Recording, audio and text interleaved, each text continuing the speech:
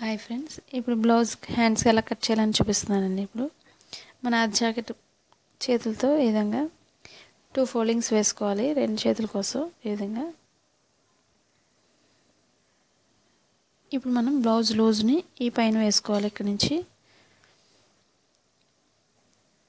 ఇప్పుడు మనం పొడవు భాగానికి చూపిస్తున్నాను. ఇప్పుడు స్టిచ్చింగ్ పాయింట్కి ఒక మార్కింగ్, పైకి ఖర్చు భాగానికి ఒక మార్క్ చేస్తున్నాను.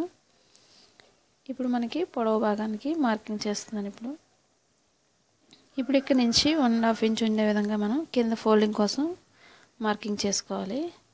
మనకి చంక భాగం ఎంత అయితే ఉందో అంతవరకు ఒక మార్క్ చేస్తున్నాను.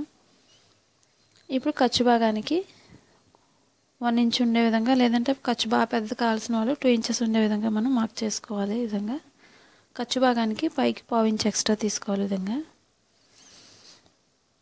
ఇప్పుడు మనం షోల్డర్ పై నుంచి ఈ విధంగా 1 ఇంచ్ వరకు లోతు తీయకూడదు. 1 ఇంచ్ దాటిన దగ్గర నుంచి ఈ విధంగా లోతు తీసుకోవాలి. ఈ విధంగా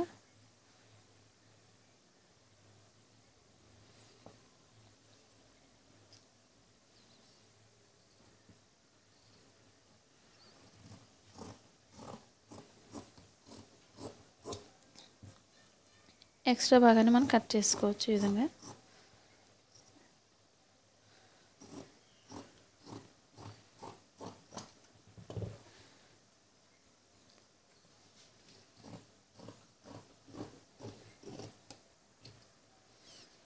ఇప్పుడు మనకి ఫోల్డింగ్ ఎంతైతే అవసరం అవుతుందో అంతవరకు మనం కొంచెం కట్ చేసుకోవాలి. ఇప్పుడు మనకి షోల్డర్ మధ్య భాగానికి రావాలి. ఈ మధ్య భాగం ఎప్పుడు కూడా అది తెలియడం కోసం మనం కొంచెం కట్ చేసుకోవాలి. ఈ విధంగా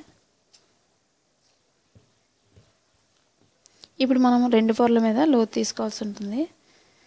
చంక భాగం ముడతలు వస్తూ ఉంటే ఆ విధంగా లేకుండా చంక భాగానికి మనం కొంచెం లోతు తీసుకోవాలి. 2 రైట్ సైడ్స్ కూడా ఈ విధంగా వేసుకొని మనం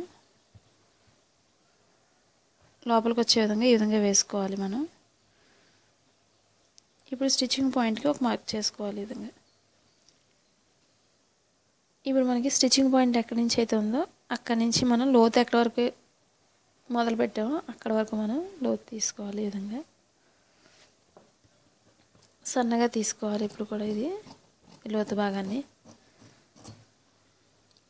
ఇప్పుడు మనం స్టిచ్చింగ్ పాయింట్ దగ్గర ఇక్కడ కొంచెం కట్ చేసుకోవాలి.